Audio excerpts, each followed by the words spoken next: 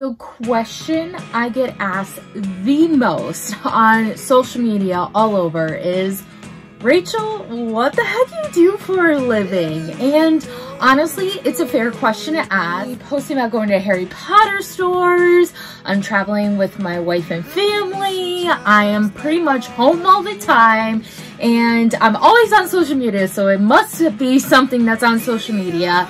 And that's kind of what I explain to people what I do. I help women and some dudes build a life of their dream and start a business on social media. I myself took the leap of faith 6 years ago, formed a business I thought was just a dream, like in my head, and really created and formed something that is so sustainable now that I am proud to share. I'm proud to tell people what I do for a living, and I'm proud to see the results of the people that are in my business, not just with the business size, but also with their health and just happiness altogether.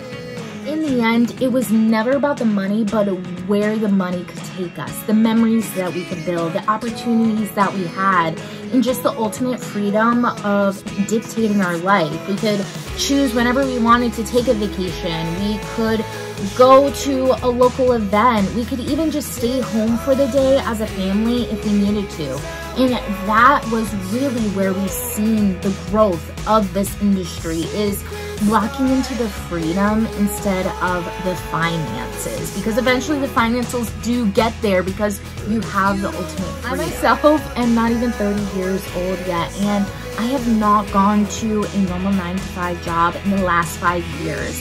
And not a lot of 30-year-olds can say that they're starting their 30s having ultimate freedom, not having to wake up to go to the next meeting and actually be able to build a whole business off of people that you want to work with and that you want to grow. Not only does this opportunity have the effects of having people feel their best self, the healthy and happiness all together, but it also creates the opportunity of building memories and just having freedom altogether of being able to do what you need and actually live that dream life. So 6 years ago, I asked myself, what is my purpose?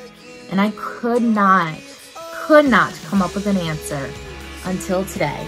And I am so proud to say my purpose is to help women dream bigger and live an inspiring life. If you would like to be a part or get more information, please send me a message, and we would love for you to also become a dream catcher. I hope you guys have a great day, and I hope this video is motivational and inspirational.